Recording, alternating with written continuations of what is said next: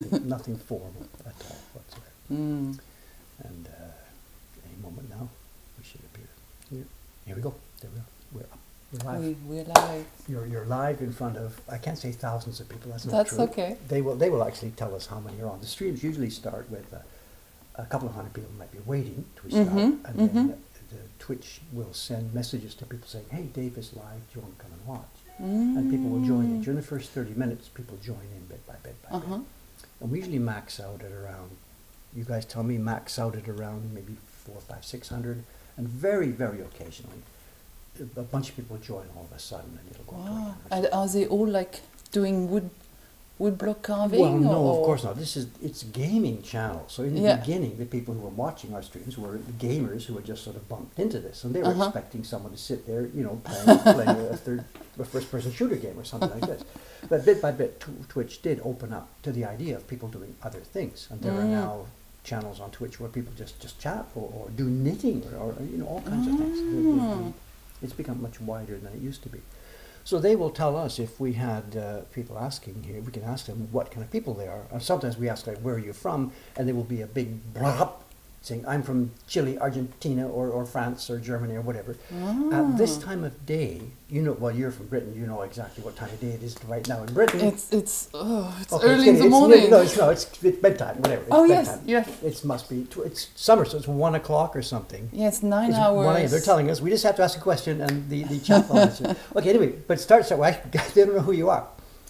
Well, The lady is Capucine Korenberg. Yeah, good pronunciation. A French lady who is living in Britain, working for the British Museum as a scientific researcher. Exactly. I didn't do this the wrong way around. I'm not a curator. Sorry. I'm a scientific researcher. Okay, but is always with the print department, or you work with other departments in the museum as well? Well, in the past, because I've been at the British Museum for a long time. 20 years. I can't believe it, but yeah. I don't see that as a very long time, but okay. But maybe not. I used to do lots of things. I used to look after, try to understand how objects deteriorate in the museum, how to prevent them from deteriorating. So preservation, protection. Yes. But 6 years ago, just for you, I'm not going to look at you. I have to keep looking at this, so please don't. It's a terrible conversation. It looks like I'm looking away. I'm not interested in what you're saying because I have to follow what's going on here to catch their questions. Yes, I understand. So mostly you should really be talking there rather than me, so that I can look away safely. Okay, I'm sorry. Okay. That's okay. Sorry for the interruption. Away you go. But 6 years ago, I was asked to look at light sensitivity of Japanese prints, and then I got completely hooked. And actually, you got me hooked because the Great Wave Project, you sure? Yes, because I wanted to know how the Great Wave had been made, because I just looked at I was just doing tests to see how light sensitive the colorants were, and then I thought, but this is such a beautiful object. I want to know more about it. So you bumped into our YouTube. So I went YouTube, and then Dave Bull full demonstration how to do it, and then I got hooked. Well, one way of doing it, you know, this is something too. I don't. Somehow now the world, whenever they Google Great Wave or whatever, my name comes up there, those videos I made come up there, and this is, you know, wonderful feeling for me, but I'm a little bit concerned about one thing. I mean, I'm just some guy on the internet in that sense, you know, and somehow people have the idea out there that I am the expert on the Great Wave, you know. Even, you know, that toy company last year, they invited me to join that panel. Yes. And I have mixed feelings. I feel like I know a lot about the craft here, the carving and printing. Yeah, yes. But as far as that particular print, the Great Wave, I'm no more knowledgeable about that than anything else. So people ask me questions. Dave, why did Hokusai make the wave come from the left? What does this signify? And I'm like, you know, I don't know how to handle this, of course. So I'm happy that you got in there and that you saw this, but I hope you understand that all I know about is one thing. It's the point of the knife but and the this wood, is a bit we don't know about in the museum, because the curators, my colleagues at the British Museum, they know all about art history and the significance of certain things, but they don't know about the carving. It's always been this way, hasn't it, for over 100 years. Ever since the Japanese stuff started coming to the West, there's been this compartmentalization of the way you look at it. those original designers, Van Gogh, and the artists, they looked at it a certain way and drew something from it. You and your curators are looking, as you said, how old are the pigments and what's going on. And we all look at it from a different way, and there's no place or no environment where these things can be melded. So you were my missing link. No, I'm not sure how to take that one. Okay. No, but for the project, of course. Very important. So, but how do you like? We've had communication. You've taught me some things about these prints and these books and stuff that I didn't know, because obviously I didn't see these things, and I've got my statements on it. This is how I think they were carved. But as we discovered 3 or 4 years ago, there could be some facts here that you and I look at the same object and the same fact and draw different conclusions. I know. The only way around that is just keep talking. Whatever, keep looking, keep gathering information, and keep talking. The specific thing I mentioned, for the people who don't know here, is that the British Museum has a number of copies of the Great Wave. Not copies. Okay. Just pause that. Impressions. Language barrier here. We found this a few days ago when Capucine first came here. I would speak what I thought was language that had meaning, and for you, some of the words I used have a different meaning. And we got to put this one right here. I still keep saying, here we are. I have now 1, 2, 3 copies of this print. And I'm using, I know, because I'm explaining, I'm using the word in one certain way. And for Capucine, the word copy has a very, well, you tell me, the word copy. Well, it means like an imitation, a reproduction, but not something for prints, not printed from the same wood blocks. So for me, these are 3 impressions. Okay. But as a and if someone else decided to make their own version of this, that would be a copy. But it could be a woodblock print copy, and it would have its own impressions. Yeah. But so, this one is a copy. Actually, remember, we've got the Hokusai drawings, and I'm not arguing. I'm just what does this word mean? Well, maybe it's easier with the Great Wave, because there's one Keep digging. Yes, because we know that there's in a way some original impressions. Theoretically, somewhere up there is the first one. Yes, that's been recognized. I mean, no, but we know they were made. Theoretically, there is a first one up there somewhere. Yeah, I mean, maybe it's been destroyed, because most likely we don't know. But we have a set of 46. Yes. No, we also have a range of impressions of the Great Wave that we know were printed from the original woodblocks. And for me, these are all originals. By whose decision, though? I mean, you said we know they were printed from the blocks. Who says so? So I'm not being hostile to you at all. I'm just asking, how have you made these decisions? Because they have lots of commonalities, between each other, and some come from more reputable provenance. We know they've been in that museum since 1874, so it's not a alleged copy. Yes. Sort of thing. So that's. Yeah. So you think. What you're thinking. Yeah. And my sort of opposition to this is knowing how extremely well made some reproductions were done. Copying, I can't say microscopically, that's not true, but copying visually as much as possible the shape of these lines. There were any number of reproductions / forgeries made in the Meiji era. And my hypothesis is that quite possibly, probably, some of those are in museum collections around the world. And we all know this. We know that the museums have things in them. I agree with this, but we just don't agree, you and I, about which ones are I'm saying we can really copies. Never know. But for sure there are some. I mean, they put in, like some museum put like original, but I look at them. And you would look at them and you would know straight away that they're not. That particular curator is convinced that he has an original. Yeah. So But I'm sorry, I'm not trying to, it sounds like I'm trying to be hostile towards you. No, I know you know.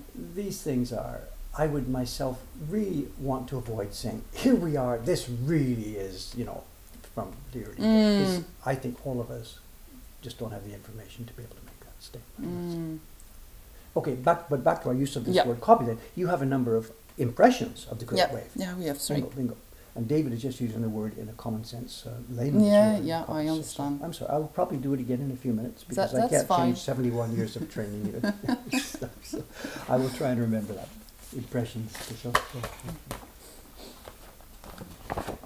I asked you today when you came, I asked you to bring, where do we start the thread here? You know, Capucine and I, we had these threads going back and forth about the Great Wave 3, 4, 5 years ago. I really don't want to sort of go down that line right now because one, there's no sort of point to banging away on the same things, and I didn't prepare, you didn't prepare the sort of little documentation. No, look at this. See, this is my point. So I didn't prepare. No, I didn't prepare anything. We're not going to go that way. It's an open thing. We can talk about it later at some other time.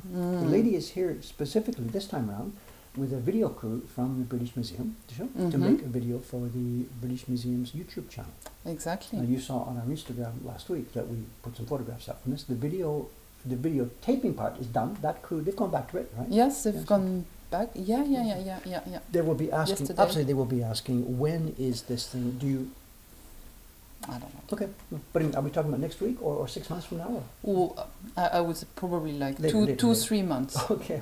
Yeah, it takes time. There are lots of projects in the pipeline, Okay, so yeah. Those people don't just work on the print projects with you guys. They have lots of other. Yes, they've got lots of other stuff. Then obviously I'm just let me know when you Of know course, about it, and I we will. will pass on when that thing is going to be coming available. Because they will also send you a version to see if you're happy with it. To check, you mean? Yeah, Well, yeah, to see if you have any things that.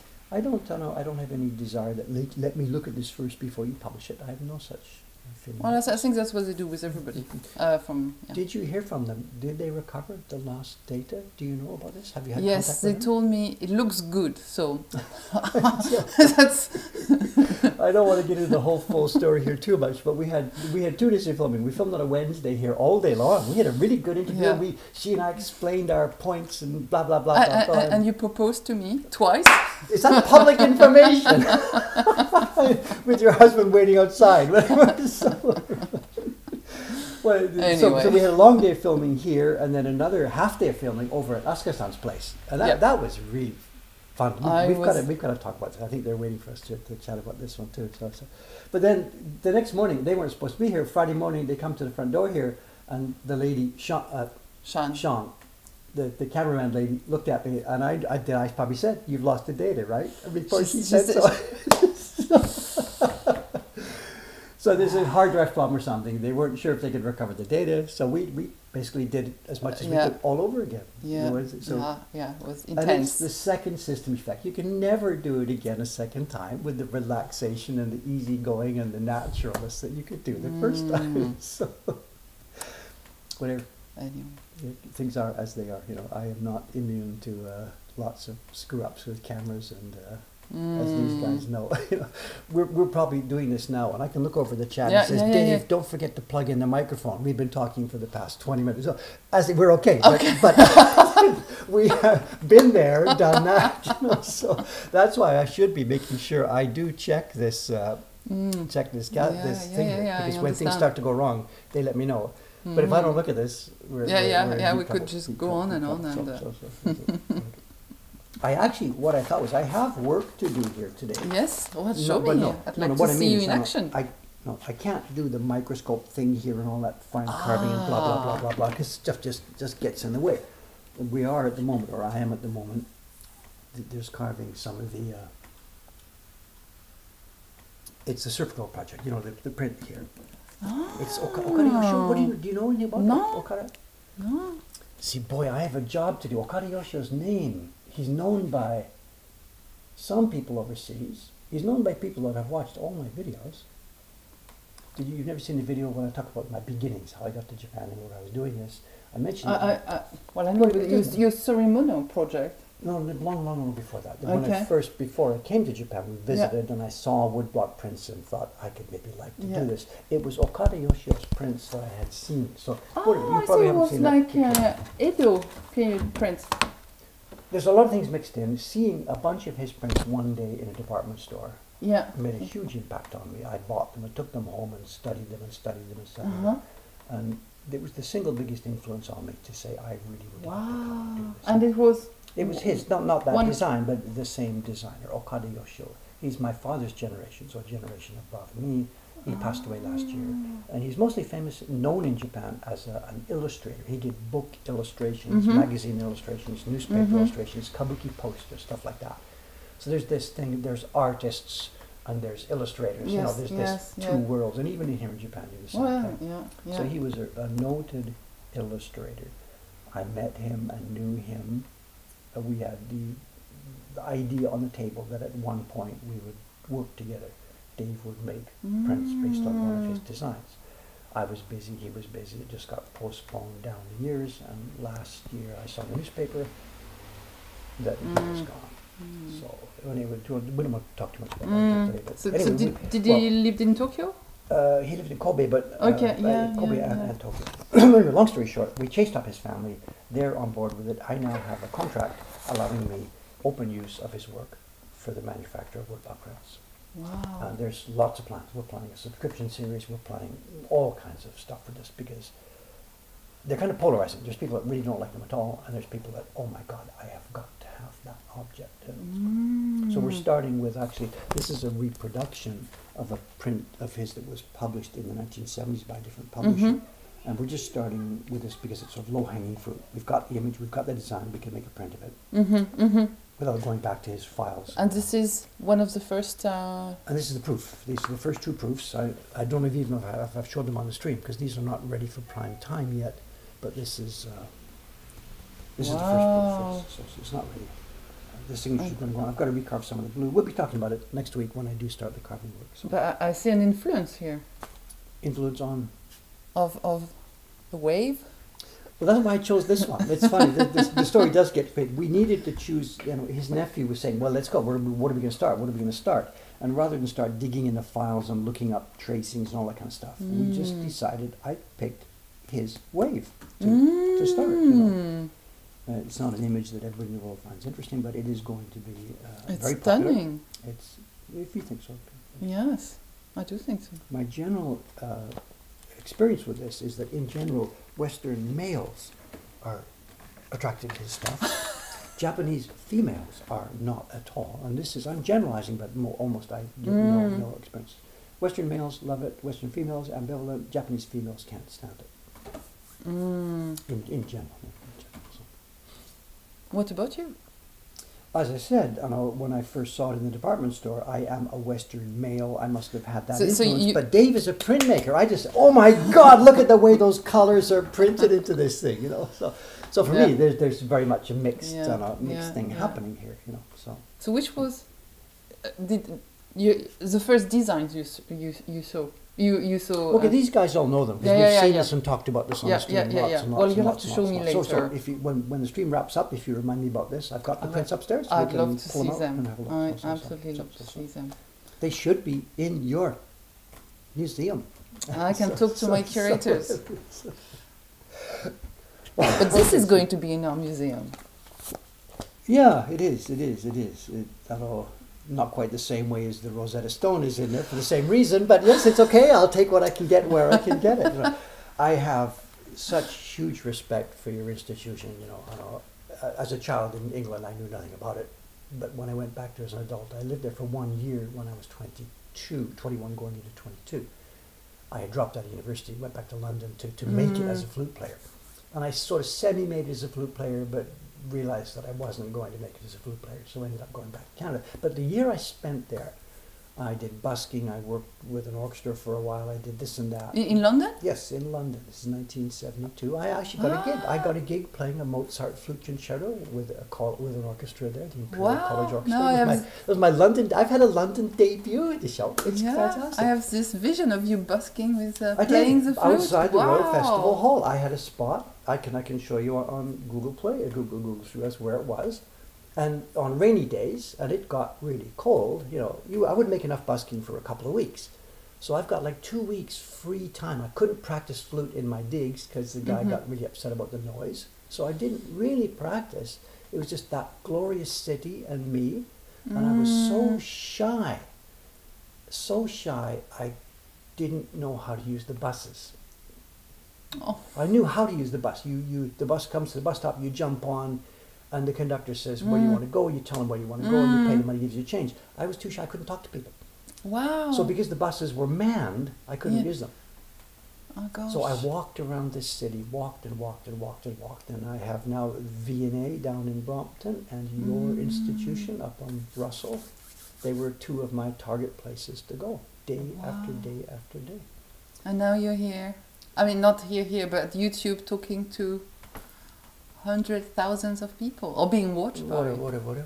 So your institution, it's a little tiny regret to me now that I had no knowledge of Japan or interest in Japan or anything about Japanese prints. So I didn't see any of the Japanese part, the Japanese prints of British Museum. This can be... and they were probably not on display at that time, I think. I don't know. It was 1972. and stuff like that. Yeah.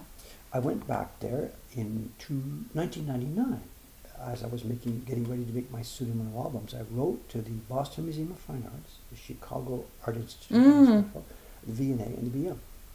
Chicago didn't write back. Boston Museum said, sorry, we're busy, no room for visitors. And the V&A and BM just said, come on in. And this was astonishing. I don't remember the name of the person at the time who answered to me. This is 1999.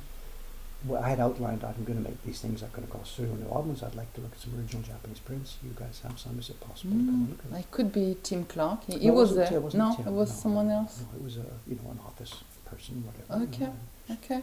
Somebody in Sadako, my lady, went there. We went down that hallway behind that screen into the round door. I've been there. Yeah.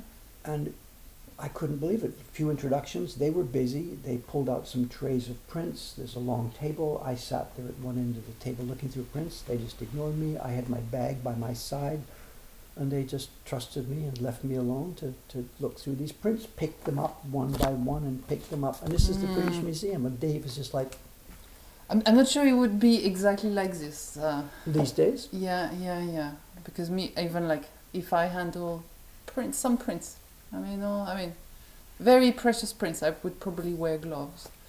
And sometimes they ask me to wear a mask, to do it the Japanese way, because we try to, definitely to look at paintings, we wear a mask or we take a handkerchief. And, this is to protect the objects. Yes, and also, I don't know, because this is the thing done in Japan, they want to follow.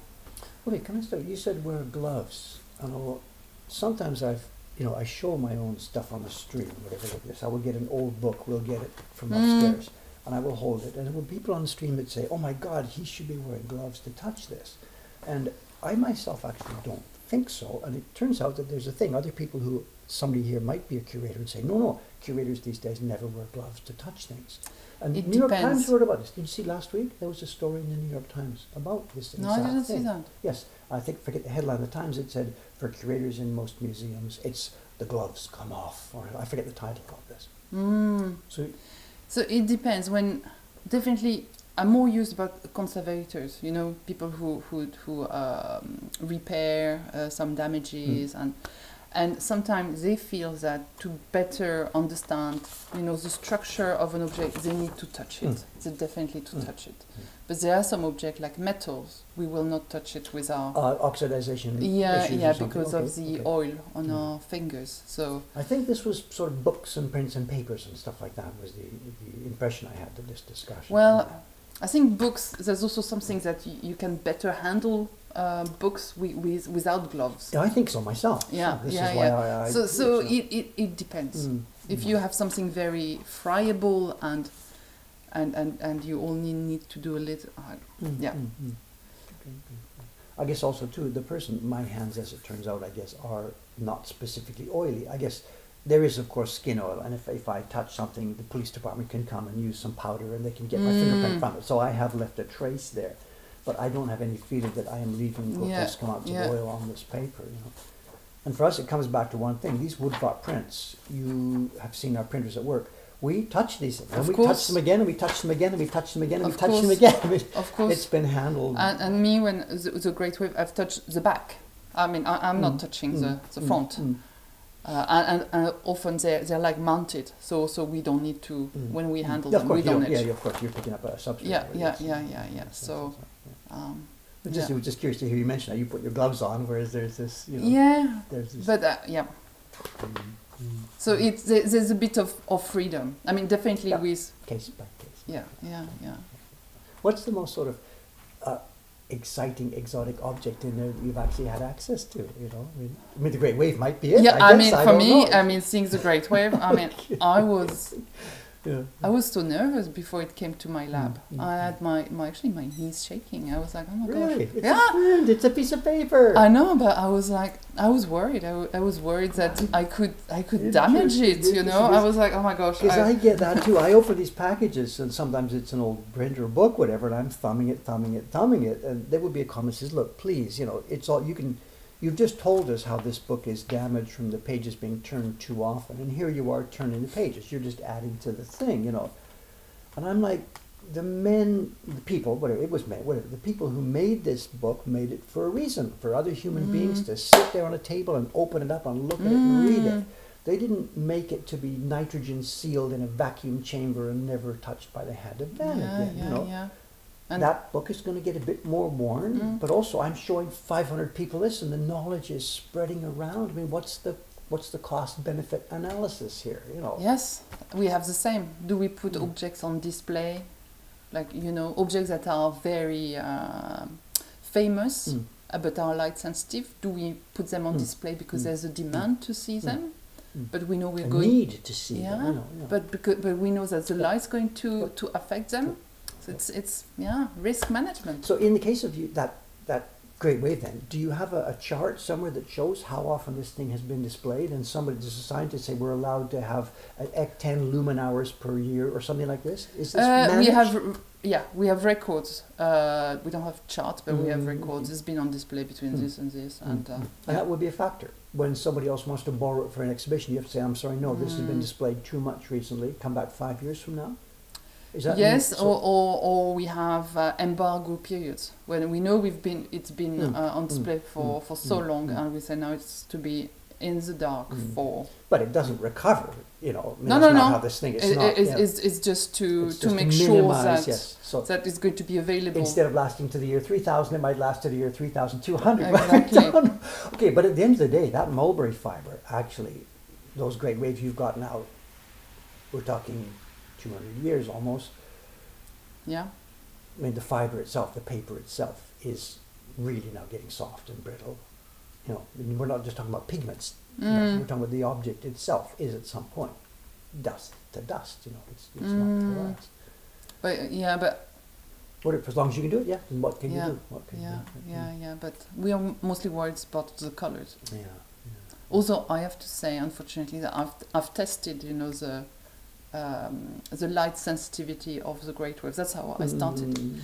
And everything that could fade it has already faded. It's gone. Yeah, it's gone. Yeah. So, in theory, Wait a minute, you don't see, I mean, you mean the quick fading ones we're already end of life. Yeah. The half-life is long disappeared. Yeah. So we don't know what the thing looked like. No, we don't.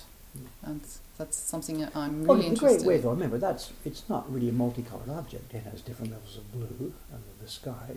But and compared to it, but I mean, there's not reds, blues, greens all over the place. It's not a multicolored. No, and that's why we think it was at the beginning of the 36 views of Mount Fuji when it was released, because, I mean, as you know, like the first prints, first design, design where Izuri, So, that whole question of an institution like yours, I know, compared Britain and Japan. I mentioned that the V&A and the British Museum let me in quickly and were open to me.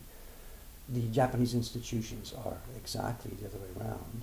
And I think even you mentioned last week that you found this, even though you're a researcher from the British Museum, it really hasn't even sometimes been easy for you to get access to Japanese collections. I need to be introduced by other people. Yeah, the culture is so different. Even a researcher for the British Museum, a known lady, you're there, you're not faking this. This is actually who you are and this is your job, and they know you because they've seen your research papers. Yeah. They still want an introduction from somebody. You give me a break. Like, I told you I saw a gentleman yesterday. And a collector. We spent 3 hours. But I wrote to him 5 years ago, and I never got a reply.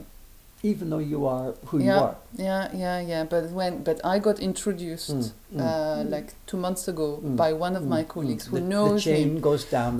But if it's just me writing to him directly, I get no Interesting. But pilot could be, remember, he's a noted person, so he may get requests all the time, and like some dude walks off the street, can I see your prints? He doesn't want to waste time with it. Yeah. But you're a researcher from the British Museum. Like, at what level are you going to cut this off, you know? I don't know. For me, this thing, I'm in Japan. The number of times I've been in the back room in the museum in Japan in the 40 years I've been here now is once. Wow. Once. Chiba Asano-san let me in once to look at some prints, to see about Surima no albums. Once. That's it. You know, because I have no introduction. I have no university degree, which is a real criteria. All right. That's okay. But then in general, I said the British Museum allowed me in. There's the two things. Now, your institutions have to preserve and protect. That's one of your mandates. Keep this stuff safely in here so that it will not get destroyed. Yep. Fair enough. You've also got the mandate to, what do you tell me, educate and show and study and research. And study. The two things. Conduct research. But those two things they're perhaps not compatible. To do research, you've got to look at this thing, open it, touch it, maybe take samples. Yes. To preserve and protect it, it's lock it up, don't touch it. So the two things are sort of incompatible. Yeah, so we have. You find the balance. Yeah, so we find what I was balance. about trying to say was, to me, the Western institutions, the ones that I've had contact with, have found a reasonable balance. They let me in, they let me see this, and you're doing this research, but they are still protecting, preserving. The Japanese institutions, clearly they are prioritizing protection. Yes. Lock it up. Yeah, Lock it up. And even for scientists. Bingo. Because they will not allow certain scientific techniques. Like, that might be destructive, you mean? Or well, we know they're safe. But it's true that there is a potential if you don't use the equipment properly. X molecules are going to be removed, or with some instrument you use a laser light to do some analysis. So you can fine tune the intensity of the laser. And if you get it wrong, you're going to burn a spot. You mean exactly? but we know how to operate. On this side, they're terrified of being. I signed off these people to come here in this little spot, and they're going to lose their job. So they said no. I get you. I get you. It's CYA. Yeah, it has to be 100% safe. But it means. Lack of access, I understand. Yeah. So it means the information. How about private collectors then? Instead of just the institution, like this gentleman you mentioned yesterday. Yeah, I mean, this private collector. Is he going to let you look at the stuff? I think I might be. I mean, I haven't asked him, but but I think they're maybe more relaxed. Like he was touching all his books and showing me, okay. and also his prints. Yesterday was the first date, so you have to be careful how far you can go. Yeah, I didn't ask him, but If you could set up for me, okay, what would for you be the perfect situation to do the kind of work that you want to do? What would be if you died today, went to heaven? What would heaven? What would your heaven be? The lab and the kind of stuff you want to do. What do you really want to do? Okay, well, first I'd like to have instant knowledge of Japanese language. Oh, the language. Okay. Because we have this problem that some research is done, but it's only published in Japanese. There's no translation. It's not available online, so it's very difficult for us researchers in Europe, in America, to have access to it.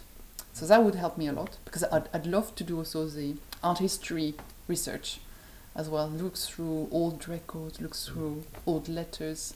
To solve what kind of problems? I was trying to move towards it. What is it that you want to do? What kind of problems would you like to find the answers for, or have fun finding the answers for?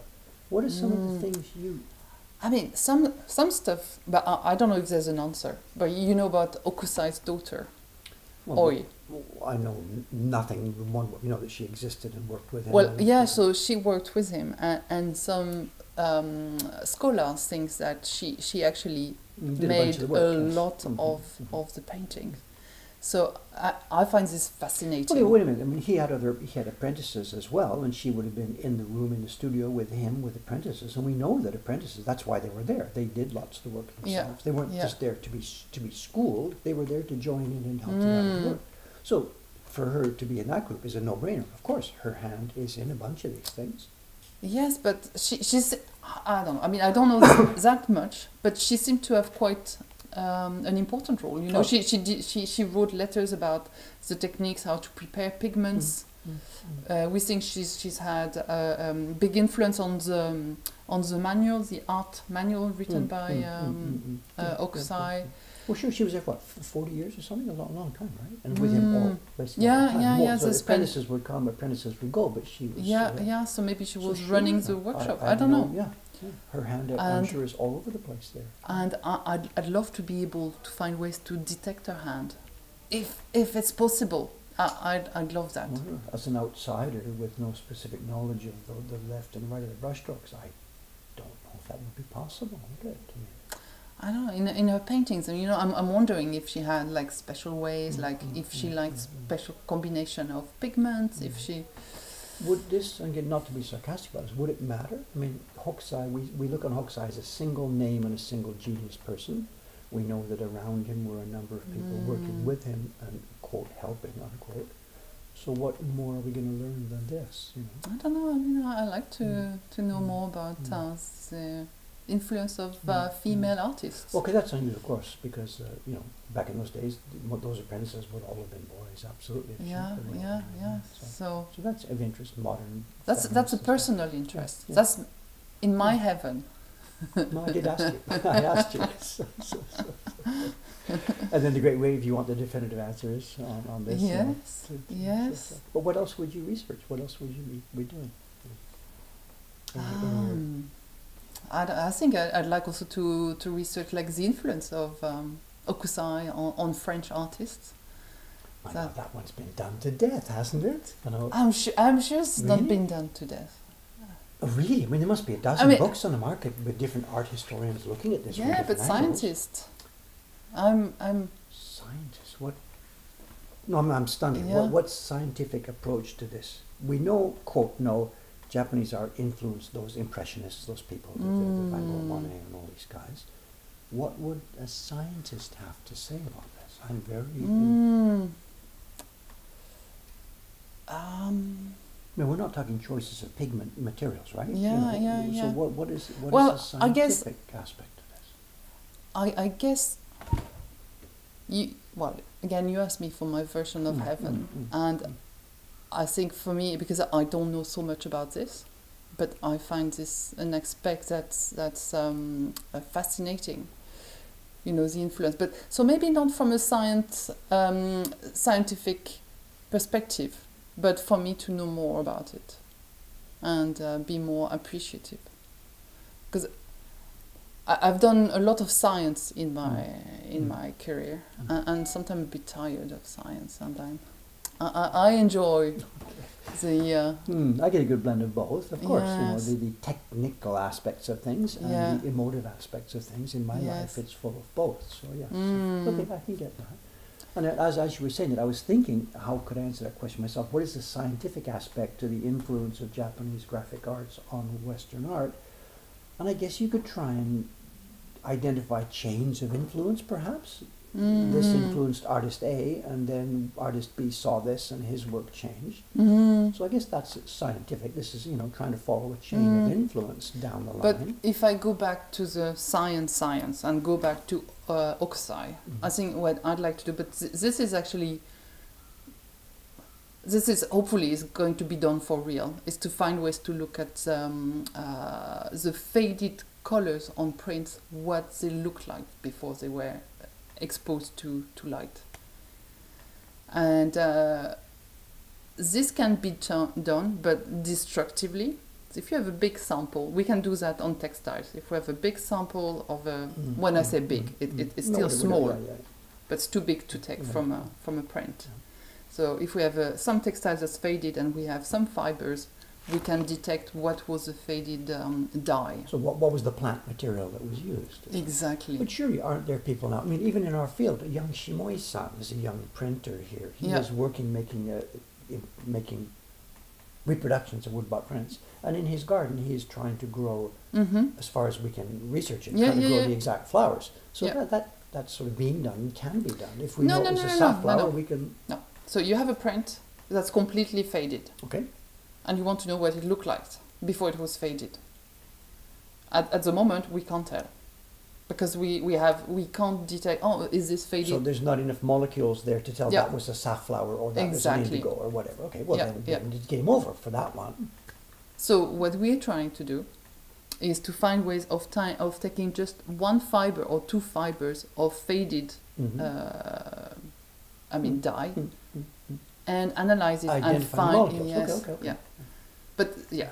But at the moment we can't do that with just a few fibers. We would need much more. Okay, but again, sort of, we do know what specific plants and tree roots and stuff were used to make pigments back in that era. There was the people doing the fabric work and the people doing printmaking work and painting, Nihonga paintings or whatever, all had their list of things that they were using, and those plants are known, the seeds are still around, they're still grown, and I'm sure there must be all kinds of people like researching old kimono fabrics who are doing this in their backyard and stuff. So isn't this sort of known? Can we not recover these colors?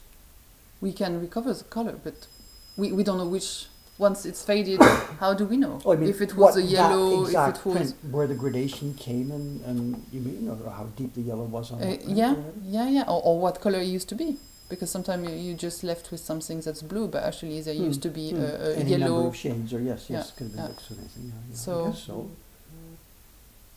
I don't know. I mean, to me, once that print is faded, sort of, there it is. You know, if we, how can I explain this? We ourselves, even if I knew that particular thing was made with a safflower pigment or whatever, I would not actually be interested in doing it that way now, because the requirements for the objects that I'm making these days are different.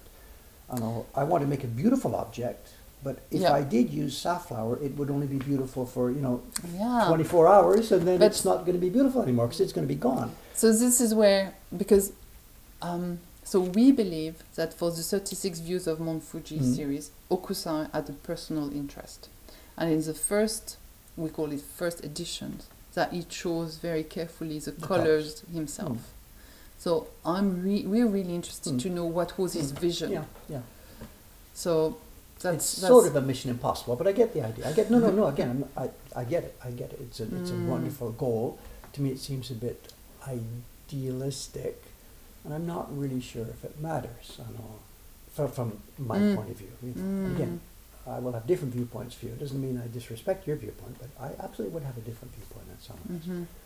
And right there, you mentioned it, because you feel it was an important project at the time, that Hokusai was involved in choosing the colors and stuff. And in no way could I argue against that, but I would want to put on the table that certainly wouldn't have been common for almost all of the prints that he made at all. That I can buy the idea that for a special project he was involved. Yes. But for, my God, 90x% of the work that done during his life, he would have had nothing to do with such decisions. And this is Dave's, my own, it's the word prejudice. This is absolutely my prejudice. I've spent all my life in this, as an adult life in this field, Hokusai the genius, or Tomato the genius, or Hiroshi the genius. And they did sketches, they did nice sketches. But from my point of view, the men who really played a huge part and made a great many of these decisions are unnamed, unknown. Craftsmen who did this, people forget. It was... and more, they don't care. It doesn't matter, We just remember the name Hokusai for that book, but a lot of the creative decisions were made by other people, but that's not known, and it's just my little prejudice that I want that to be known more. And because I want the craftsman's status to be risen and known more, that ends up being like I'm trying to push Hokusai out of this, And that's not true, of course. There's this, we come back to this again and again, it's that quartet, and we need all four of those people to be working max, full power, full skill, to make those beautiful objects that we see. And just maybe my pendulum has just swung too far back, I want these craftsmen to be recognized. So as a result, I would say something like, Hokusai, we didn't just go away, we don't need him, we can take care of this, just give me the sketch and get out of the room and we're good to go on this. And maybe I do that too strongly and too much. So whatever. you're pushing back the other way. That's fine. So, and that brings to, we're going, here, they're shouting it. We can hear Capucine, but Dave's getting too quiet. It's okay. The microphone is here. Just whatever. They want to hear you. No, they don't. You're here. They can hear me every day of the week. But before I forget this, that particular point that I brought up right now does bring me to one of the specific things that I do want to show today. This lady, in our discussions about the Hookside book, back and forth about this, this lady and her fellow researchers there have been really helpful in guiding me in a couple of very specific things. How do I start this discussion? We have sketches. We need to make prints. The sketch will not make a print exactly as it is, because the sketch was done by a brush, the prints were done by a knife. The sketch will have parts where it is dark going lighter because the brush ran out of ink. The finished print, in my understanding, does not need to go lighter because the finished print doesn't run out of ink.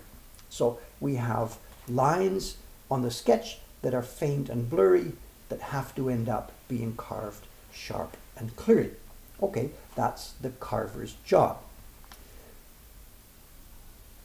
Because that's the carver's job, the finished print will have inevitably the taste of the carver in there.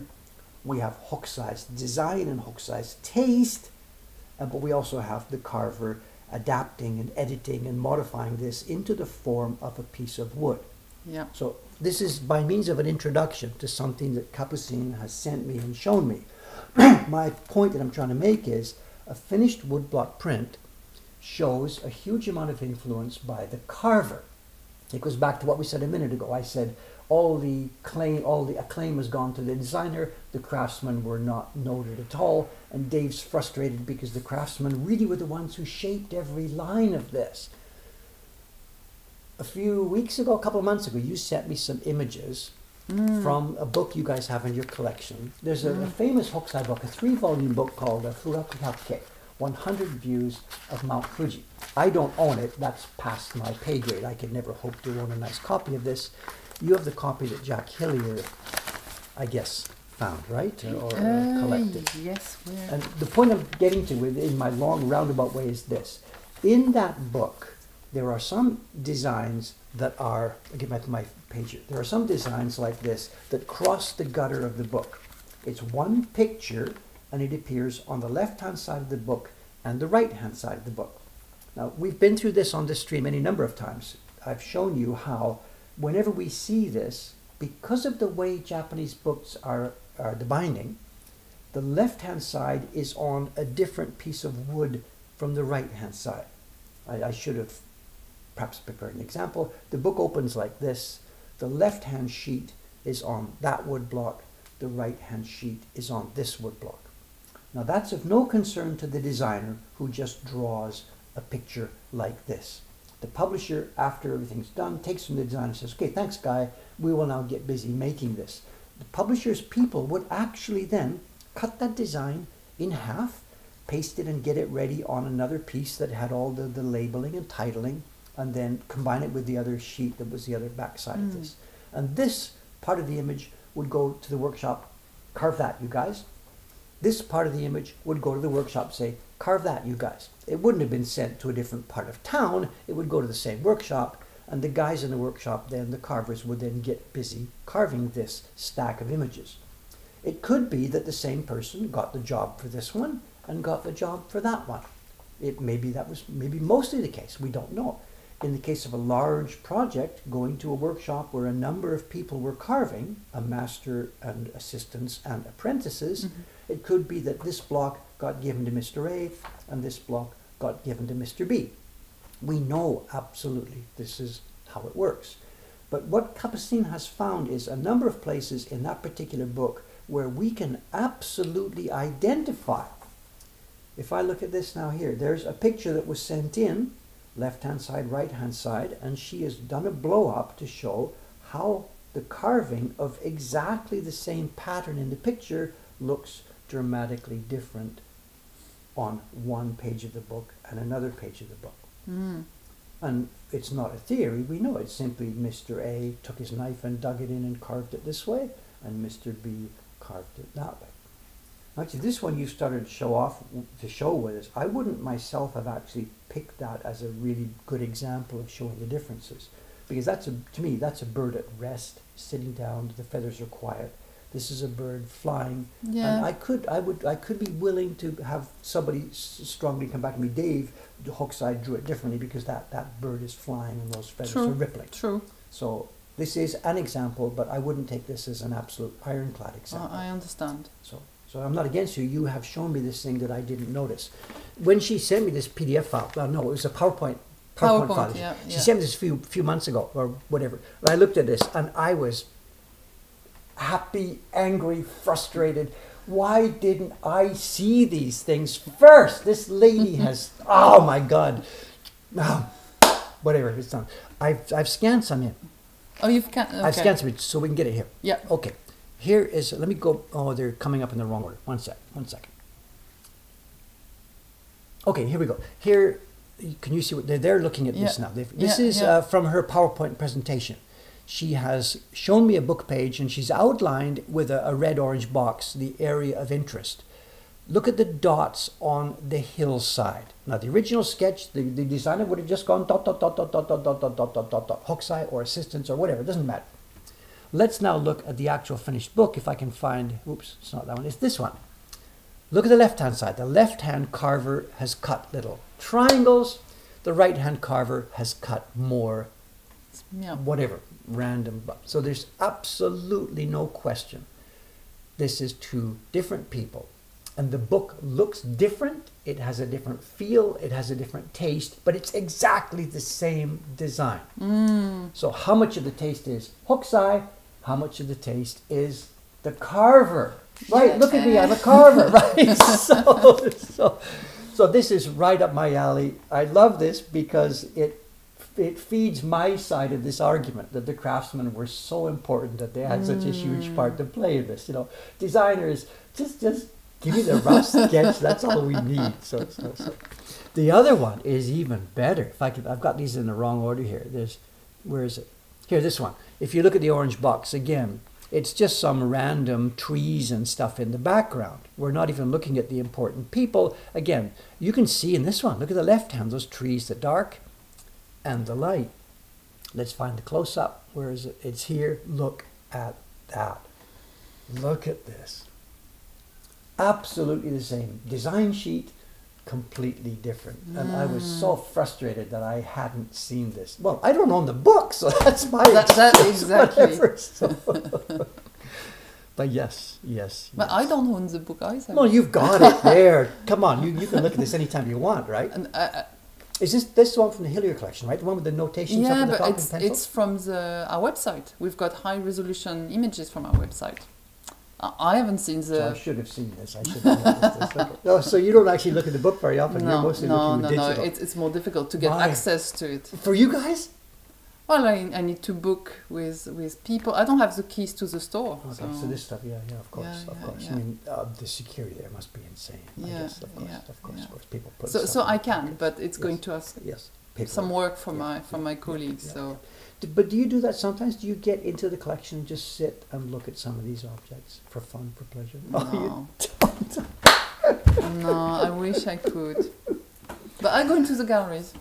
Just like I can. Anybody can. Yeah, oh my God. I don't know. See, this is sort of a wet dream for me, to be in the British Museum surrounded by all these things, and you can just open these things. And they let me do that 25 years ago. The V&A, oh my God, it's worse, better. Me and Sadako were there. They looked. We wanted to see Harunobu prints. That was something I was trying to find a Harunobu print to do in my Surumi no Alma. They put the two of us in a back room. They opened the cupboard. There was shelves, and they pulled a shelf out, and it had portfolios. They put a portfolio on the desk. A bell rang. The guy said, "Okay, you're okay with this," and he left. And like 2 hours, we were there in the back room. It was open. These Harunobu prints are sitting. Wow. I'm not sure it would happen. A different world. Now we have. I can't let visitors. I would have to be physically. I get it. So I don't actually ask that or expect that now. But just tell the story. They did do this to me, and it was just like heaven. It was like heaven too. The BM too. And I think I've told this story on the stream before. That when they when they did let us in that day, they were really, really busy. They had just received also a package from Japan. So I got at the end of that table, like I told you, they put me at the end of the table with Suruma no Ramos, and Sadako, my partner, wasn't really interested in that. And she was chatting with, there was a young girl there. I guess she was bicultural, English-Japanese girl. I don't remember the names. Right. Anyway, this package had arrived, and in there was a little wooden cabinet. And there were drawers and doors and stuff on it. And it was a trick cabinet. It was one of these, maybe, what do you call it? Hakone zaiku. You had to sort of push here, pull here, tab here, and pull here, then a little drawer, reach inside, push a button, and open something else. And it had come with no knowledge or instructions or anything. And the staff was there trying to open to work it. out, And the problem is, it just might be stiff because it's old. So just pull a bit, and you don't know, are you going to break it? Yeah, no. Now Sadako knew, actually, she has some of these more modern ones in her home.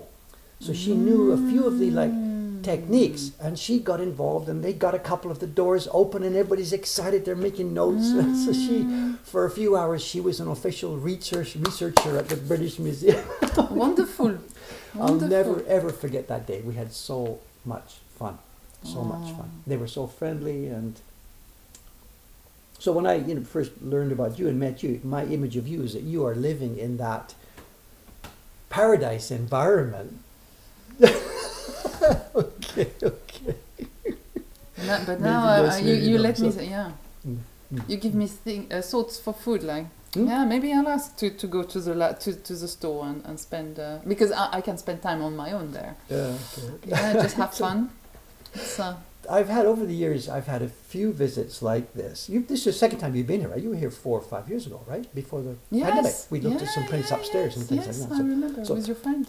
I'm not a target yet as far as, being a place for researchers to come and stuff. But the collection upstairs here is building the little window on Japanese prints that we have designed to collect and stuff. And we have beautiful stuff here.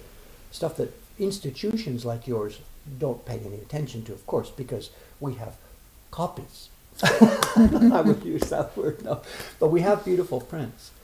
And I've got it. I sleep in that room, and, there it is. The shelves are around me. I live in there. I breathe in there. And now and then, I pull up a folder, and I can still enjoy this stuff. Maybe if Mokuhankan grows a bit and we have to get a lock on the door, and all of a sudden, Dave, I need permission to go in there and look at these things, maybe it will come to that at some point. But at the moment, it's right there. I just go in the room and sit down. I was trying to think, while you're here, what do we have that might be of interest to you to see? I don't know, because access to what you have, this stuff might not be of specific interest. I don't know. What have we got that you would want to see while you're here? I don't know, because you don't know what we got. Yeah, exactly. That's also the issue.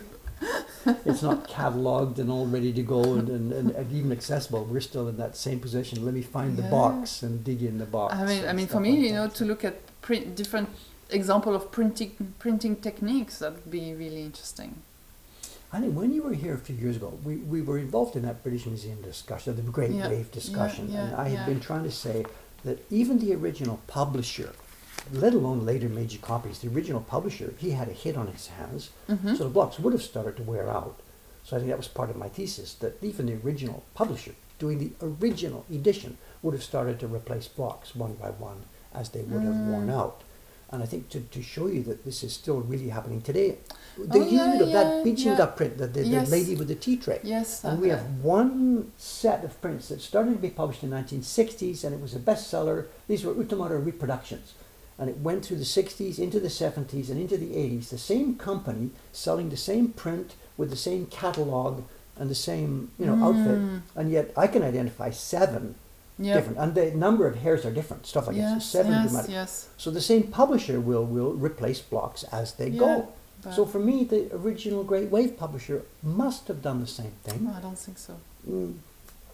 Okay, we don't need to replay the same argument. It's okay. It's okay.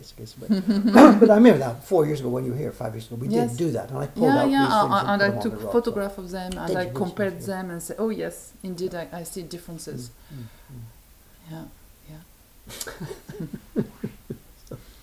Where are we now? We're at 9 o'clock. We've come for an hour. I really haven't been this is supposed to be like an AMA. You guys are supposed to be asking questions, and I have completely, totally ignored the chat. So, Koningam saying, show her Okada's Genji prints. We will do that. They're upstairs in the collection after the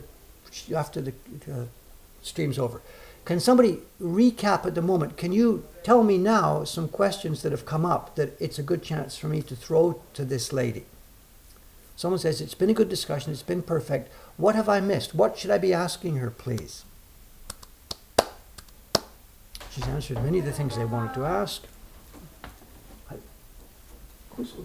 Oh, it's Ishikawa-san. Iyo, come on. Hey. No, come. Kami dashimashita yo. Paper's out. Hello. Did you meet last week or not? I think we did. This is Ishikawa-san. One of the printers upstairs. Yeah. So I think you had a discussion about a new print by Jed. Yeah, we were with the pink trees. 今日本釣りでしょ？先日おもはん。すぐさんとだんだん一生のようなものになりますか？大丈夫。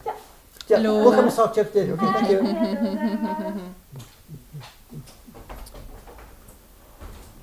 It seems they're not yelling at me with something I've specifically missed here. Well, somebody is asking, when you're doing your research on woodblock prints, is there 3D scanning involved at all? No. In this? No, just high resolution photography. So you're looking at it as a but we don't look. I don't look at woodblock because of course the woodblocks of the Great Wave. We're talking about prints. Prints, no. I've actually tried, but I think some of our prints have been washed, you know. Mm-hmm. And so they've lost when I did that with the Great Wave, because I wanted to see if I can see, like, you know, not indentation, but and I couldn't when I looked under the microscope, because normally if you've the embossment that's present. Yes. Yeah. But I couldn't, and someone told me it's maybe because it was a conservation practice to wash prints to get rid of the dirt, so it would have it would have affected the fibers. Yes. So I didn't see any, but I only looked at the Great Wave. Okay. Not the other ones. We wash prints here quite often, old prints. Not specifically because of dirt reasons, you know, the ultrasound thing, but to remove from dangerous backing. Quite often we get prints here that are mounted on pulpy, awful paper. Maybe that's also why. But what I was going to say was that for the most part, the prints I'm dealing with, we're looking at max of 100 years or so, 1920, 1910, 1890, somewhere around 130 years ago. We wash these, and this doesn't affect the embossment at all. And I can, if you've got time this afternoon or tomorrow, we can do some of this. I can take some more, because I've got a stack waiting to be washed. I'm going back to London tomorrow. Okay, but just a minute, I'm not saying she's now free to wash her Great Waves. I'm saying it's a question of age, and by the 200 years prints, maybe the immersion in water does flatten, and you know what I'm saying. There's still enough glue residue or whatever left in ours. But I do have to come back. We can wash. Our own prints are made on totally wet paper. Yeah. Embossments are done on wet paper. We had a case last month or whatever. We had a finished print. One of the printers had given me. The embossments were in with her name, and she had forgotten one of the colors. So we re-moistened the paper, came up again, and the embossment. But I don't mean, intentional embossment. I mean like little... Yes. Yeah, I do get what and this doesn't affect, so washing doesn't affect this. I'm not going to make a blanket statement, washing never affects this. That's not true. Okay. But all I'm saying is that we wash prints frequently with no specific damage to that kind of tactile impression. Right. But we're only dealing with prints that I know can handle that. I'm not saying every print. As you know, some of the prints have volatile color. You put it in and the water's going to go pink. We don't, so we know before we do this. So please, there's no blanket statement here. You can wash any print. Do not try this at home. I'm just pushing back a little bit. There is with the right prints, they can be washed, and we can play with some upstairs if you want. Because we make the damn things. We do have this sense of what's safe to do and what's not safe to do, and what will happen when you do this, and how to play with these.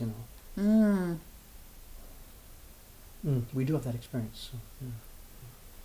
So, questions. someone's asking, has she touched the Hokusai wood blocks? They're gone. Well, of course. I wish. I mean, nobody on the planet would ever. No, they don't exist. They don't exist. Well, not the Great Wave, but some exist. I was about to ask. Do you have other block sets? I mean, the block set for the Sumidegawa Ryogan Ichiran is in the Boston Museum of Fine Arts. We don't have any wood blocks by Hokusai, but sometimes, like I think in Kyoto, they have a box that was made using... that came up last year in Yahoo Auctions. Yeah. I missed it. It came through my Yahoo Auction list. It was a hibachi. It's another box, but yeah, there are two boxes. Yeah, Same story, different story. Okay, whatever. No, but there was one that came like with the and eagle. It was the eagles. Yes. But there's also another one, but in a museum. Okay, this I don't know. So people started, after that episode came in the front page of the newspaper, everybody starts to look at all these old hibachi. The point we're trying to get here is the blocks, once the publishing was no longer needed because nobody wanted to buy that print, or once the blocks were so worn that it was sort of impossible to do it, then the physical wood block was of no interest to them. The usual thing is the workshops were heated by maki stove, wooden stoves, so bingo, the blocks are fuel for the stove. Or if they were thick, plane them down and use another one. I have some older blocks that are really, really thin, and they are obviously the remnants of what was a thicker block. So this stuff was of no interest whatsoever until somewhere along in the Meiji era, when somebody here realized the foreigners then visiting Japan were interested in these things. And they became sold as blocks, or a common one was to make what we now call hibachi.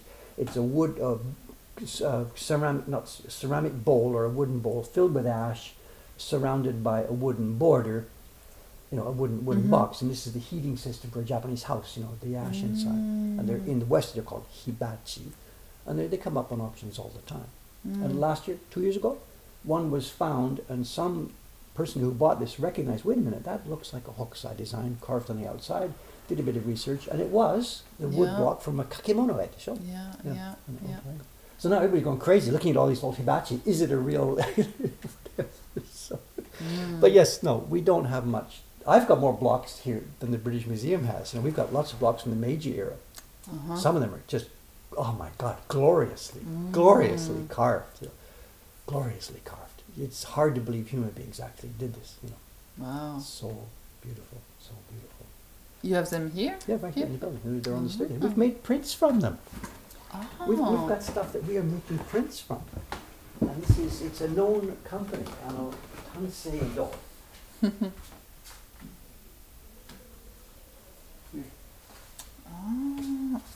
Oh wow! Oh my gosh! Yeah, I see what you mean.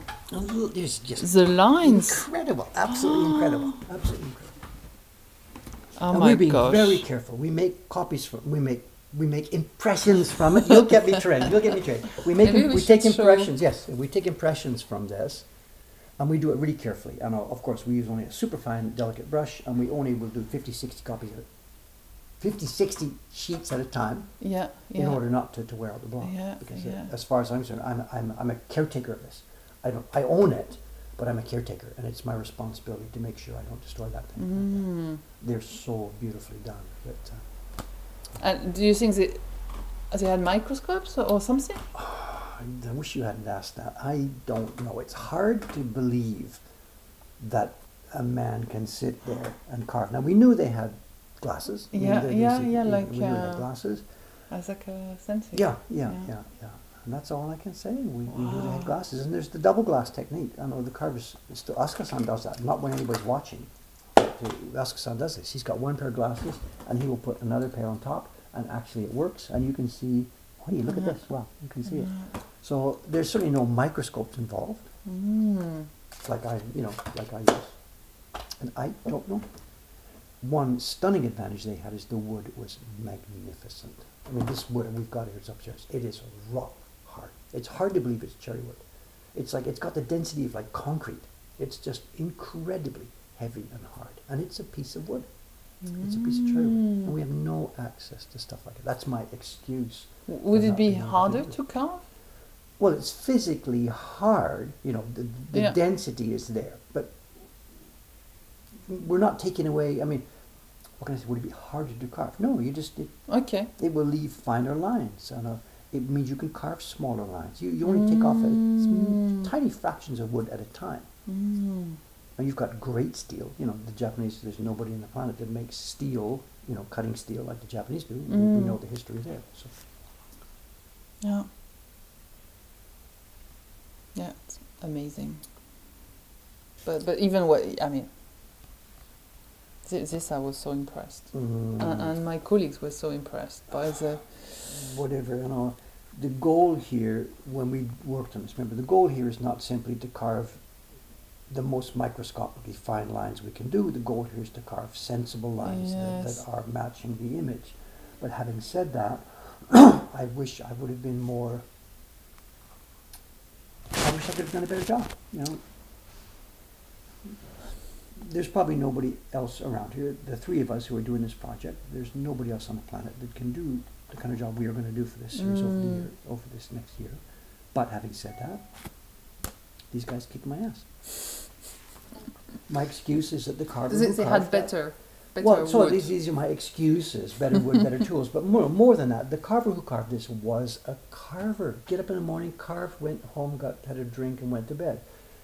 You know, so he is the surviving carver of a strict workshop where the kids that couldn't cut it just left. He's a survivor in that sense. And he spent all his life doing this and doing only this. So that's sort of my what's the word? Defense mechanism here. Dave is very proud of the work he does. I'm interviewing you. I do computer programming. I print, for God's sake. Those guys don't do carving and printing. So that's my mental defense mechanism. You know. And they're all true. They're all true. I'm very proud of the work we've done. I do recognize that compared to the best of the old days, I'm not as good as them. Compared to the normal work of the old days, I'm fine. I could make a living back then. Remember, because we're cherry picking here. We're cherry picking a masterful example. There was a bell curve. There was a huge amount of mediocre work. Very little amount of masterful work. Actually, it wasn't really a bell because there was tons. It was more of a fall off. Junk galore going down, down, down, down, down. So when I say it was a bell curve, that's wrong. Bell curve without the left-hand side, because most of the work was absolute junk. They are yelling, and the same question keeps coming back. Somebody says, "What can be known or inferred from faded colors?" What's the original color? I think we were sort of chatting about that. What can be known and inferred was, two things. What substance was used to print it, and beyond that, then what did the print actually look like to the people who saw it in the day? I guess so. I'm answering yes. I wish I could show examples, because we have examples of prints at the British Museum. Like we have one impression that's very faded, and another impression where the color being preserved, and it's a big difference sometimes. But were they actually from the same batch? I don't know. So I was just looking at your stamps, but Jesse, to hang on that question for 1 minute, you know, again, what I'm going to say next, I'm not saying it in opposition to Capucin's viewpoint. I'm saying it as a human thing. Even if we had the ability to, let's do this with the original colors and flowers and tree bark, and there it is. We're now going to pick up the piece of paper from our new reproduction, which is a masterful reproduction of the original colors. Even if we could do this, let's just put this in. I'm going to be looking at this under a different lighting system. This is 2023. This is not 1842, where they were looking at it under a candle or something like this. We are looking at it, a person who's looking at this sees images all day long. I see colors, my brain is a different brain than the guy who saw it back in 1842. So what I'm trying to stumble towards here is that even if we had a replica of the same object that was microscopically, molecularly exactly the same, our brains are so different that we wouldn't even be able to understand it in the same way. I'm going to make this thesis. What do you mean? That the consumer in Hokusai's day and the consumer in my day, are so different. Because we see that as a piece of art, and people would see that that's one thing. We can start making lists. That's one thing, yes. But even that, if you imagine a typical Edo townsman of 1830, whatever, he gets up in the morning, and he doesn't see actually any pictures. There's no imagery in front of him at this point. He's getting up. There's nothing hanging on the wall. There's no framed pictures on the walls. He goes out, walks down the street. There's no pictures on signboards. If he happens to go into a temple, there might be a painting somewhere there in the temple. Or if he's a rich man, goes into the castle, some of the sliding panels may have a painting on some. But your typical normal person in Edo wouldn't see an image. There's no newspapers, no magazine, no movies, no photographs, no nothing. Yeah. He spends his daily life without seeing pictures. Mm-hmm. He sees only real life. Okay, now there are bookstores. There is Hokusai's book in there, Hokusai Gafu or something. Yeah. Yeah. And he goes into this place, and there's the copy of Hokusai Gafu, comes onto the table, and he opens it, and there, for the first time today or in many weeks, there's a picture, a representation of reality on the page. Now you and I get this because ever since we've been born, everywhere. it's around us. But this man now opens that page, and there's a village and Mount Fuji in the background and this peasant walking along. And my thesis is that he sits there, and there's an impact on him that I cannot understand. And he would feel that man walking and feel the shape of that mountain. Because maybe he's never seen Mount Fuji or seen this village or seen this person.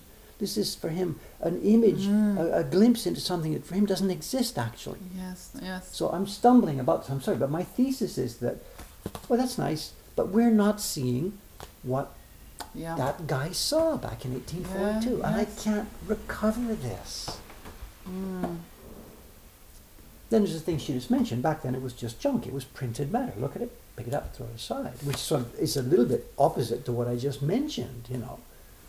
And now we're looking at them as art. We're trying to make them as beautifully as we can. But back then, my God, it was just blow it out. You know. But I'll stand by that our brains are dramatically different brains from the people of 18. Or even farther back, it would be even more dramatically different. And can you imagine a peasant life person in Japan who would live with never actually seeing the thing that we would call a picture? Can you imagine them going into a temple somewhere and they open the doors and there's this scroll of a Buddha or something? When you start bowing down, I mean, you know. Yeah. I can see, it would be much more impactful than... I think so. I can't I think you're... grok it, but I think so. I agree. So all these things we're doing with these things are sort of paid different imitations, experience. you know, Definitely. Our brain is different than their brains.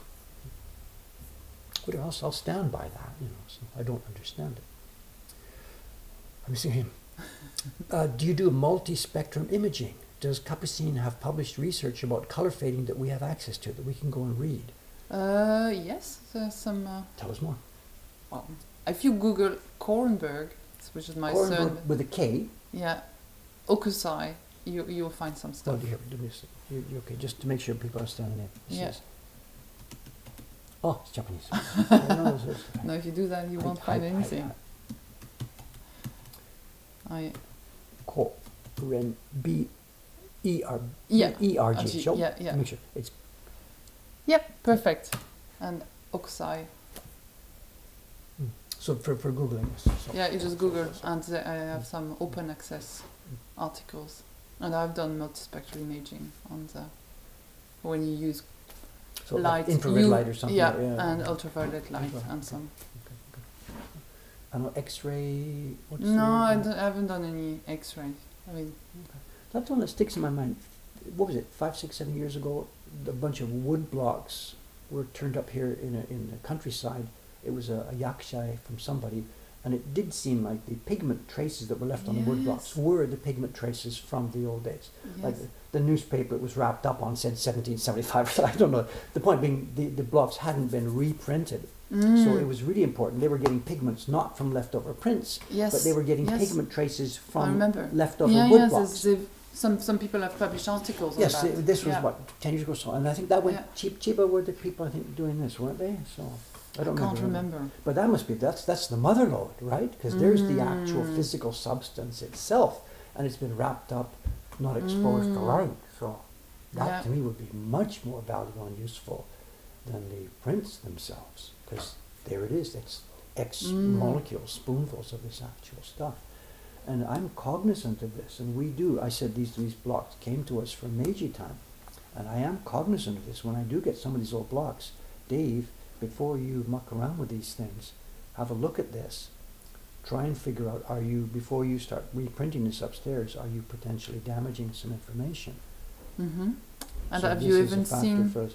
Well, again, Tracy? this is Meiji. It's a standard Hiroshige reproduction, Yeah, and the ones we've got here, as soon as the stream's finished, we'll have a look at this. I don't think that they are all that old, and you know, there's nothing that goes back to the era that we're Yeah. interested in here. So, but I am aware of this. And it's quite possible if we did happen to get a wood block that I thought had valuable information, we close down, we seal it, and we call you right away. It's not going to happen tomorrow. I mean, I get stuff off Yahoo auctions, and they've been around and around and around, And sometimes what people who are selling a wood block on Yahoo auction will do, of course, so that people can't see the image because it's a blah, blah, blah block. So they will grab something, rub it on the block, and print, and try and print to show what it is. The person who has got this book in order to try and sell it. And then I'm like, I wish you hadn't done that. I guess you can still excavate.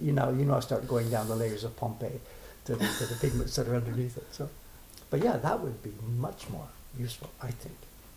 Blocks rather than prints. If there are any blocks, yes. But that's a problem.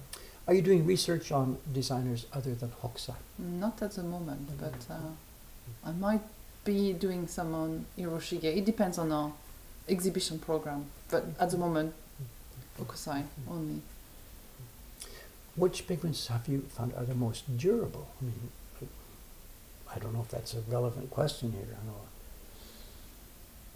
I know. The light fastness, these days when you go to a pigment shop, and people like us, when we were buying pigments, we could buy from Kama Pigments or some, whatever, Kramer Pigments, whatever. These people now are very careful. They have sort of taken their pigments, done samples, exposed them to heavy light, whatever. So pigments now come with like light fast ratings, how long you expect them to last and stuff. In the old days, this was of absolutely no interest to anybody at all, because the things they were making were consumable, disposable objects. But now that they are art objects, light fastness does become a factor. Does Mokuhankan care about this? Actually, I got to say no. We ourselves, because we are not making high art, fancy art, I don't care about that. I know that I'm using pigments these days that are available in a commercial pigment market where they're trying to make things that are reasonably light fast. We know that the prints we make, this is going to last the lifetime of any normal consumer. I'm not worried that it may or may not be here 200 years from now. I really absolutely don't care. I'm careful enough that I know we're using pigments that will not fade within the lifespan of the person who's consuming our product. And beyond that, for me to try and worry about that beyond that, I mean, just no, I don't go there. But there are artists out there who very much care about this, who try and follow the science and who try and use only the most light fast pigments, and they do their certificates of authenticity, and then they try and sell it for whatever. And we have artists who don't care either. Who don't care. And brown paper bags, yes, and then it's a conservator's nightmare to show for those people. Exactly. So sometimes, we even try to collaborate or with it's made artists. on plastic or something because it's crumbling. Use something else, please. Yep. We do have one big advantage there in that the paper we are using these days. I was a bit flippant there, and I said I don't care about the longevity of the product we're making. That's not true, because we have one huge advantage in that the washi paper we are using to make our prints these days, although it does have some differences between what was done in the old days. The production process has changed in the type of alkali that's used to cook the ash and stuff. It's basically at heart the same thing. It's mulberry fiber and hibiscus juice, the tordo eye. That's all that's left. The lignins are gone. Most of the celluloses are gone. It's nothing left but raw threads of mulberry fiber. And we know from experience this is going to last a couple of 100 years, the paper itself. So in all the people in the world who are making physical products for sale, iPhones or barons or plastic package for holding things, in all the multitude of products that human beings make around the world, the stuff we make is among the most long-lived product of all time. This comes up in the shop sometimes. People will ask us about this, and I'll pull an old print that's 200 years old from the shelf and look at that, and wow, it's still there. And I'm saying, yeah, the one you're buying today, will also still be here 200 years from now. And you're like, promise? And I'm like, money back guarantee. But it's there. This conversation comes up all the time in the shop. There was one hilarious experience. I've told the story so many times that it sort of blends and morphs and changes now. We had this conversation in the shop with somebody, and the guy who was browsing turns around and interrupts, said, my products last longer than yours. And this was just some dude browsing in the shop. And all the rest of us now, we turned to him and he says, what do you think it is?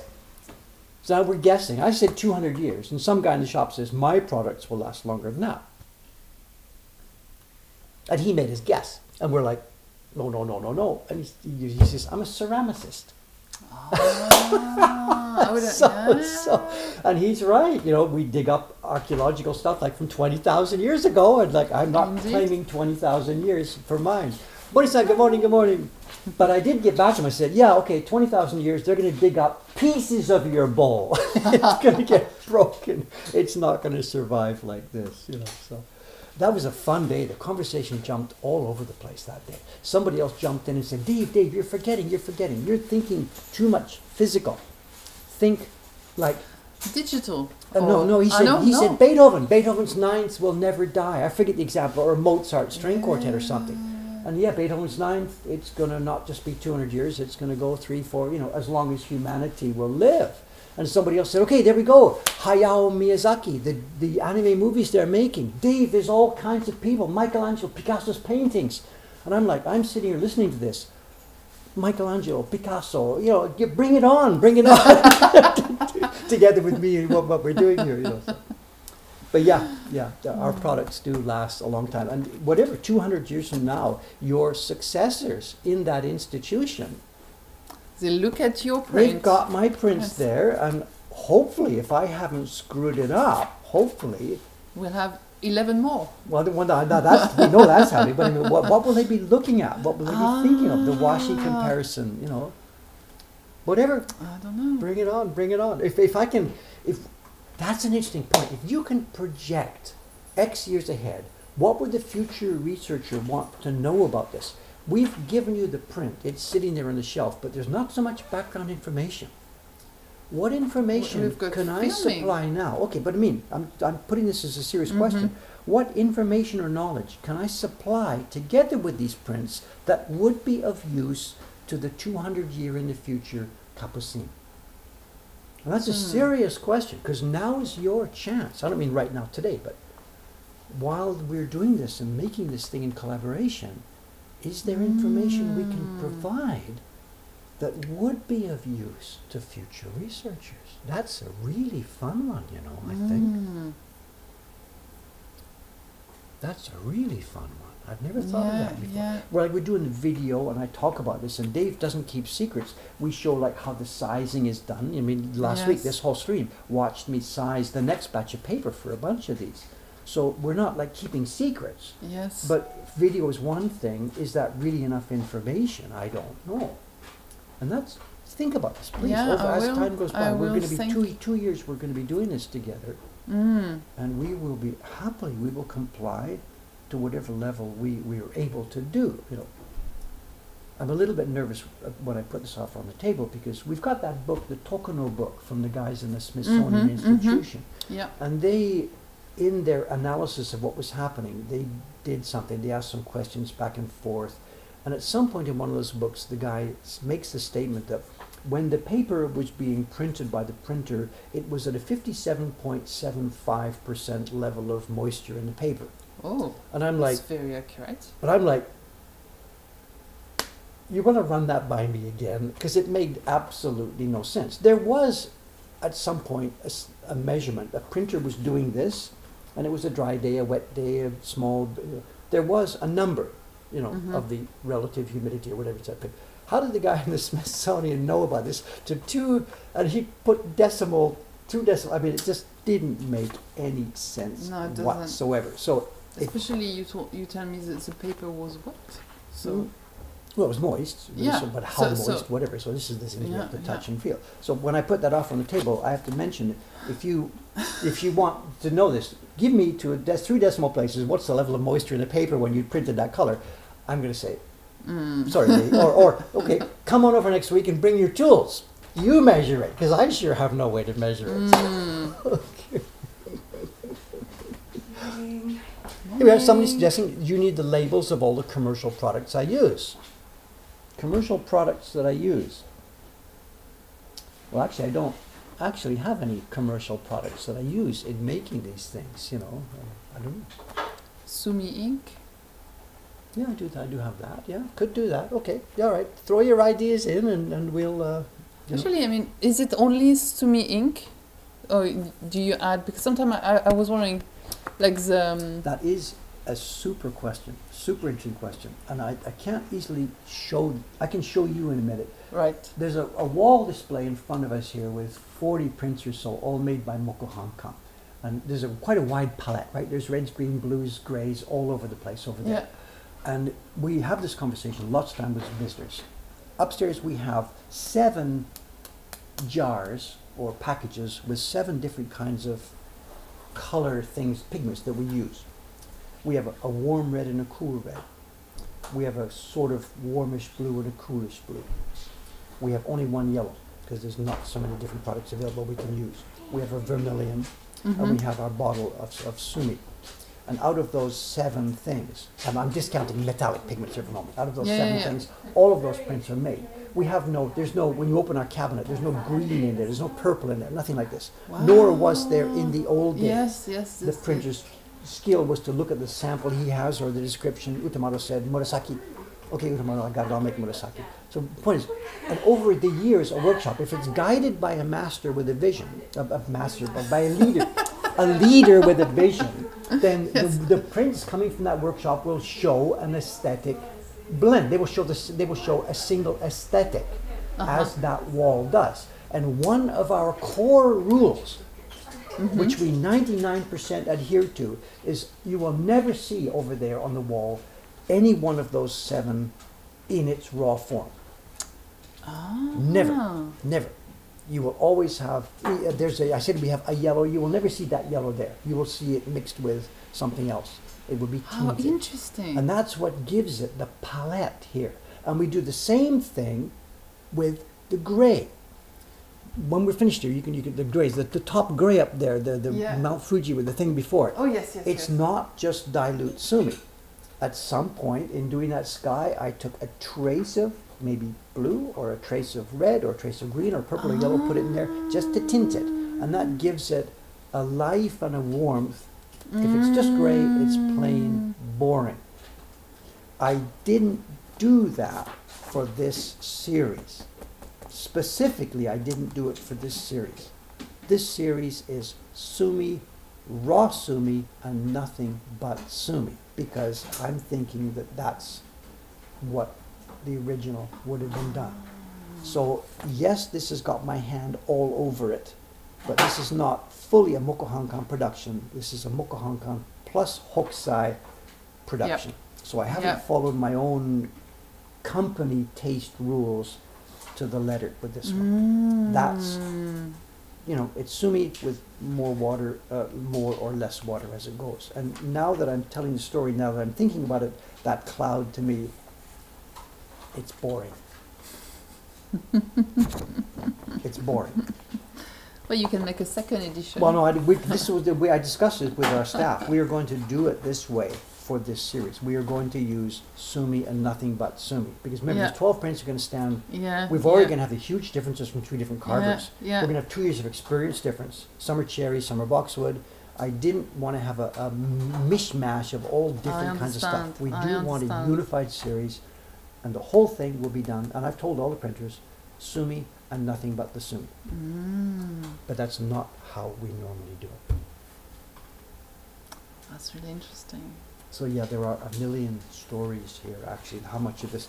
I'm at the beginning of my own video series on this. Next Tuesday I'm planning on doing my own next video in this series. I'm talking about what we're doing from our production point of view. Yeah. And this will be one of the things discussed when I do the video that talks about the printing process we're doing. So. It's 9:30. We've come 90 minutes. Look at this. My God, I hope I haven't talked too much and you know, kept interrupting you. I don't know. I hope there's been a good balance. I do talk too much sometimes, and when there's a guest, I sometimes forget I'm supposed to set you off and stand back and listen. So I don't know. I enjoyed it, so you know. Whatever. If there's something we've missed it. I think there's been lots of good content here. Good. Thank you for putting yourself on the spot. Literally put yourself on the spot like this. Thank you very, very much. Thank you for having me. You didn't know what's going to be thrown at you here, so I don't know. So to recap then, your own video, the one that we made last week, is still a couple of months down the road. Yes. It's part of the Curator's Corner, Michelle? We'll see. Okay, but that's the plan. Well, it might not be.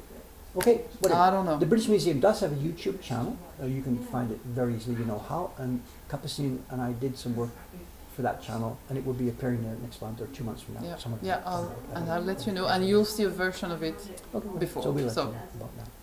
The thing we've been talking about off and on today is our current subscription series, which we're doing in collaboration and cooperation with the British Museum. You know, and this lady was very instrumental in getting this organized and getting this approved. I know I asked you many things and you said I have to go upstairs and whatever, but she made it happen. And thank you for that. Thank you very, very much, because this is going to be it's a privilege. Whole lot of fun. A whole lot of fun doing this together. Means a lot to me. Well, happy to hear you say that. It's just going to be so much fun doing this. Just so much fun. And let's make sure then, as I intimated a few minutes ago, let's make sure then that we do document this with stuff that maybe I wouldn't have thought about documenting, to make sure from your end that you have the information you guys could really use. Or could really yeah, just listening to you talking about the colors. That you've treated it differently. That's also really interesting to me. Get on me for this as we go forward. Yeah. Okay, I guess we better sign off. Thanks very much. Whatever. It'll be on demand. This is on the Twitch website for a few weeks, along with the chat. So we will be able to watch this and read this and see what questions we missed and what people have been responding. That will be on the Twitch website for, I forget it, I think it's 5 weeks. I'm not quite sure. Okay. Thank you again. Very, very much. Look forward to doing this again next time. I'll sign off. Thanks so much, guys. Bye for now. I didn't do any work at all, just as well. Sorry. No, just well. So I shouldn't have even, whatever, I should have set the cameras up differently or something, but the plan was to work quietly while you talked. So much for a plan. Okay, guys, bye for now. Thank you very much.